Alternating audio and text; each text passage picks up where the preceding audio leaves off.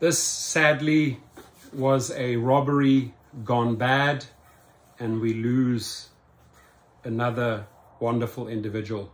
This lady, 51 years old, my age, from Nottingham, working for Doordash, no longer with us. It's awful. Saddens me that I have to make these type of videos daily. It's not right. Companies know it, we know it, and they're not doing anything about it. Police are investigating after a Nottingham woman was shot and killed in Baltimore City overnight at just after 2:15 a.m. on Monday.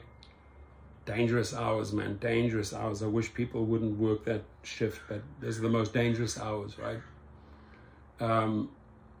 Officers with the Baltimore Police Department responded to the 3900 block of White Avenue for a report of a shooting.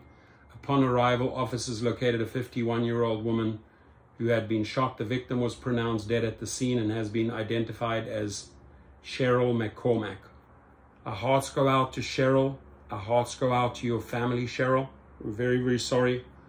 If you have a GoFundMe page, if we can do anything for your family, if you want to reach out to me, please, I will gladly add that GoFundMe page to this video. She was working as a delivery driver for Doordash.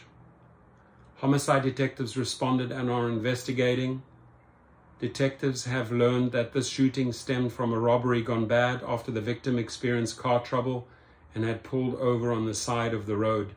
Anyone with information about this murder is asked to call detectives at 410-396-2100. The number again, 410-396-2100. Those who wish to remain anonymous may call Metro Crime Stoppers at 1-866-7-LOCK-UP, 1-866-7-LOCK-UP. If you know who this could have been, or if you overheard someone and you want to remain anonymous, there was the number. Otherwise, you call those detectives at 410-396-2100. Let's get this perpetrator. Wrong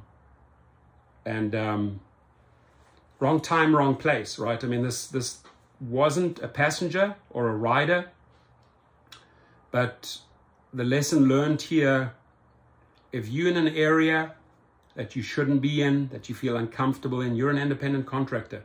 Make the decision. Be decisive, right? Sorry, I'm not going to work there, not going to deliver there. So I made a video about New York forcing the companies to share the delivery address. The other states need to follow suit. If there is an area that you do not want to deliver in, you do not go there at 2:15 a.m. in the morning, period. It's not worth it. It's too dangerous. Please be safe out there. Keep your doors locked. This is just, sadly, a woman who had car trouble and pulled over in the wrong area. And it happened right there. Our hearts go out to Cheryl and her family. God bless you.